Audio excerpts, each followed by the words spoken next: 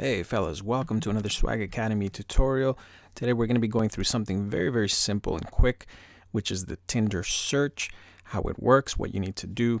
I'm already logged in, as you can see. This is what you're immediately going to see is you're going to start seeing profiles very similar to a lot of other dating apps where you're swiping left and right. I'm on a desktop, so I'd be clicking left and right. But as you can see the X here, you can also tap or click on it. And then this is the like. But as I mentioned, on a touch-tone device, you'd be just swiping left for no, right for yes. The one thing I want to point out that is different, that you guys got to be careful, especially if you have a tendency to bounce back and forth between different dating apps. A lot of them are slightly different. So with this one, the super like is the one you got to be careful. So let's say I wanted to look at more into this profile. As you can see up here, there's 1, 2, 3, I think 4 different pictures.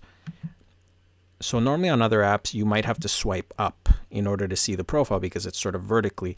You would slide up and down and you would see those extra pictures. However, if you swipe up on Tinder, you're actually going to get this, which is the super like. And you may do that by accident. That's fine. It's no big deal. I mean, you get one of those per day.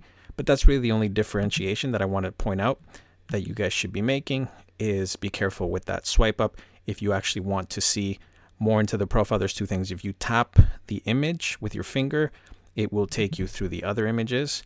But if you want to actually see, bio information, tap this little eye that'll say open profile. And then that's where you could actually see the other details. So that's pretty much the only difference is if you want to see the bio, instead of swiping, you actually have to tap or click on the little information and then move up and down, or tap on the images and you'll see the different pictures. That's pretty much the only difference. Other than that, it's exactly the same as most dating apps. Swipe left, swipe right.